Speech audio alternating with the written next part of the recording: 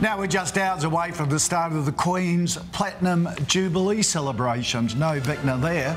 And events have been organised across the UK and Commonwealth as Her Majesty marks 70 years on the throne. Monique Wright is in London. Mon, excitement certainly building. Koshi and Nat, there is actually a genuine feeling of excitement in the air here now. Everything in London looks beautiful. There are already people that are camped outside Buckingham Palace. They're wanting to get the best possible view of the massive parade that is planned for the Queen. That starts in just a couple of hours. Now, that event just kicks off a massive weekend of celebrations here in London and right across the UK. And we now have your ultimate guide on what to expect.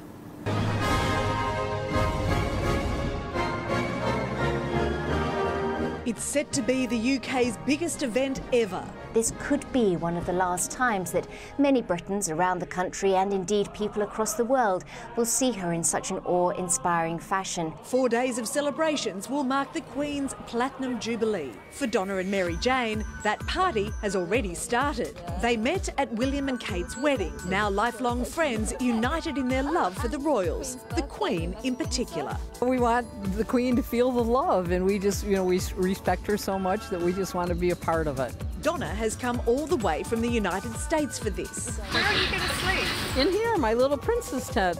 They're camping outside Buckingham Palace gates for 5 cold nights. Are you mad?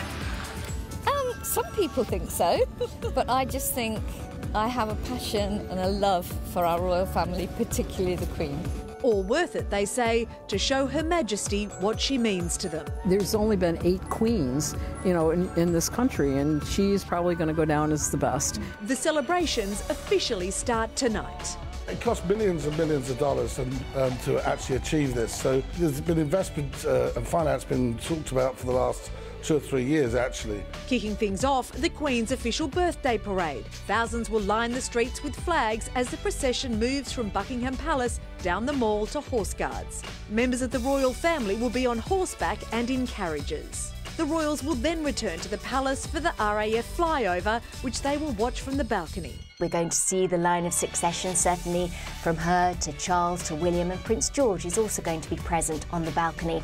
And I think for Britons it's going to be a really pivotal moment. There is a recognition now of a passing of a baton. At night, 3,000 beacons will be lit across the UK and Commonwealth. A sculpture made of 350 British native trees in pots will serve as the principal beacon outside the palace, a nod to the royal family's commitment to environmental causes. On Friday, St Paul's Cathedral will hold a special service to mark Her Majesty's 70-year reign.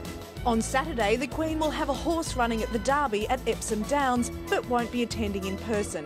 It's understood Her Majesty will instead meet her great-granddaughter Lilibet for the first time, before the biggest party in the UK's history.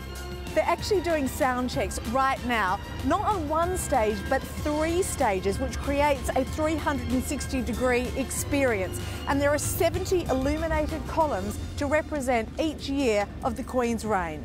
Queen, Adam Lambert, Alicia Keys, Duran Duran, Diana Ross and more. They'll all perform in front of a huge crowd of 22,000 people, including 10,000 allocated in a public ballot and 5,000 tickets for key workers.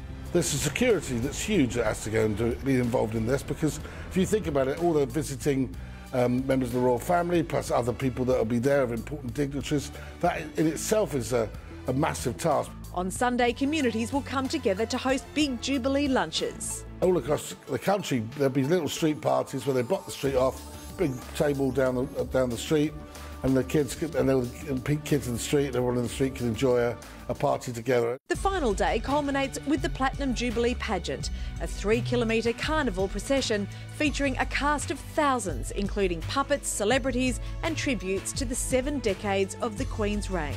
The bells of Westminster Abbey will chime to mark the start of the event. People are flying in from all over the world to take part. It means they're not able to do a dress rehearsal. So what we see on the day is pretty much going to be everybody winging it. As the Queen's Gold State coach moves through central London, meeting Her Majesty at the end of the parade will be none other than Ed Sheeran, who will sing the national anthem and some of his own hits.